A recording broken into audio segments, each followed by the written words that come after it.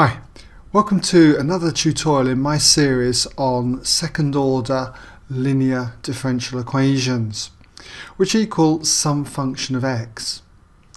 Now, in the first tutorial in this series, I showed you that the general solution was of the form y equals a complementary function plus a particular integral, cf plus pi for short. And in this video, we're going to be looking at equations where f of x is a trigonometric function. And in this example, we've got to find the general solution to the equation d2y by dx squared plus 2 times dy by dx minus 3y equals 6 cos 2x. And we're given that the complementary function for this equation is a to the power minus 3x plus be to the power x. And if you're unsure how we get this complementary function, then just click on this link up here and it will go back to a tutorial that showed you how I got this. Okay, so first of all we need to work out what the particular integral is going to be, so pi then for short. Now when we're dealing with trigonometric functions of the form, say, m cos nx, if you like, in this example 6 cos 2x, then whether it's 6 cos 2x or even 6 sin 2x, then the particular integral that we use is to let y equal any constant, let's say lambda, then we have cos 2x, but it doesn't stop there. We put plus another constant, let's say mu, and then we multiply that with sine 2x.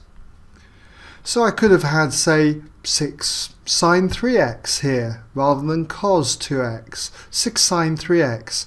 My particular integral would have been of the form y equals lambda cos 3x plus mu sine 3x. So as I say, it doesn't matter whether you've got cosine here or sine, go for this style.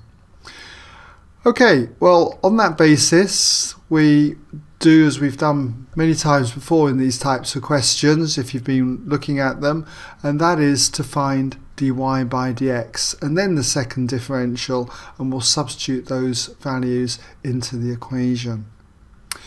Okay, so for this one, if we differentiate y with respect to x, for this first term here, we're going to get minus 2 lambda sine 2x.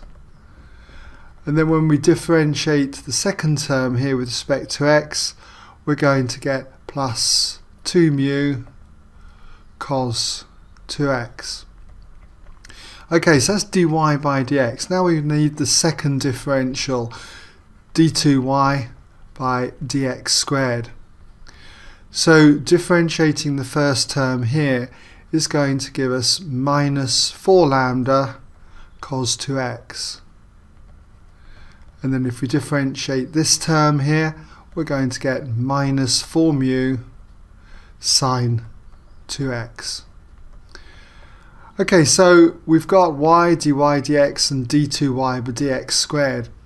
Now, because there's lack of room here, what I'm going to do is we'll substitute these values into this equation up here. We'll call it 1. Okay, so we'll sub into 1.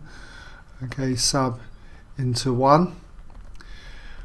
But what we're going to have now is that for this term, minus 3y, let's just treble all these values here. So we've got that minus 3y equals, well, times this by minus 3, we're going to get minus 3 lambda cos 2x. And if we times this term by minus 3, we get minus 3 mu sine 2x.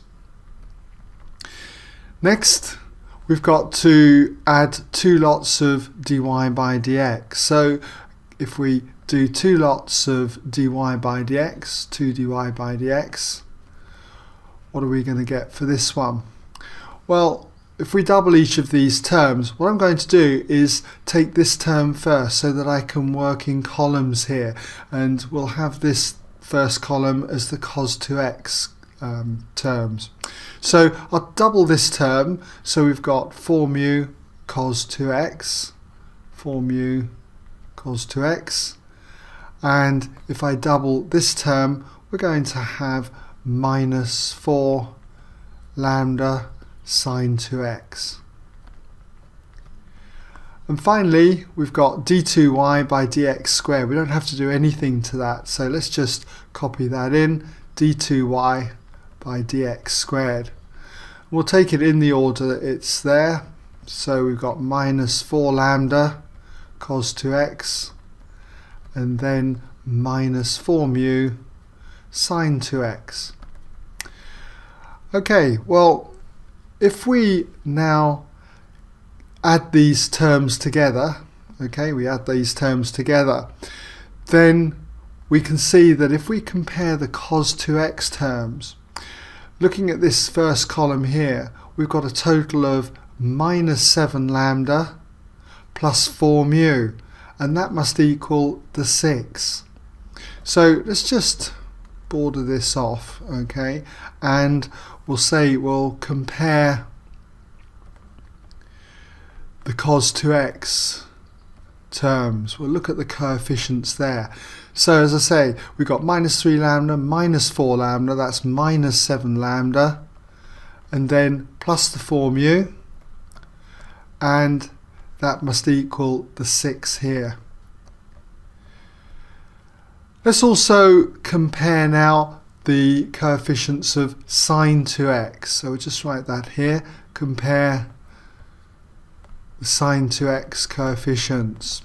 And again, if we do this, what we've got is minus 4 lambda, and for the mu we've got minus 3 mu minus 4 mu, that's minus 7 mu, and we've got no terms on the right hand side that are sine 2x, so the coefficient of those would be 0 then. Now if you were to solve these two simultaneous equations for lambda and mu, you'd find that lambda turns out to be minus 42 over 65. I'll leave it up to you to just work that out. And mu will turn out to be 24 over 65. So what that means now is that the particular integral, pi for short then, is going to be, well, we've got it as being lambda cos 2x, so it's going to be minus 42 65ths cos 2x, and then we've got plus mu sine 2x, so it's plus 24 65ths of sine 2x, and that gives us our particular integral. So what we have next is the general solution. I'll just abbreviate that to GS, and that's going to be the complementary function, which is ae to the power minus 3x plus be to the power x, and then to that we just have to add our particular integral.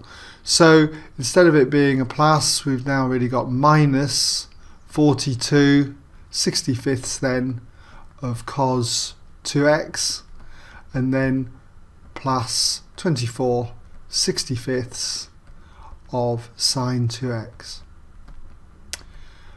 Okay, so I hope that's given you an idea now how we can handle trig types of the form where you've got a constant, say, multiplied by cos of some multiple angle, or this would work just as equally well if it was a constant times sine of some multiple angle.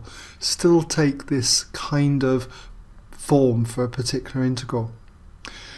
Well, that brings us now to the end of this tutorial, but I've got others in this series if you haven't looked at them, which I would strongly encourage you to do, purely because it affects the way we set out the particular integral. I've got ones where we look at constants, functions of x which are linear functions, quadratic functions and exponential functions.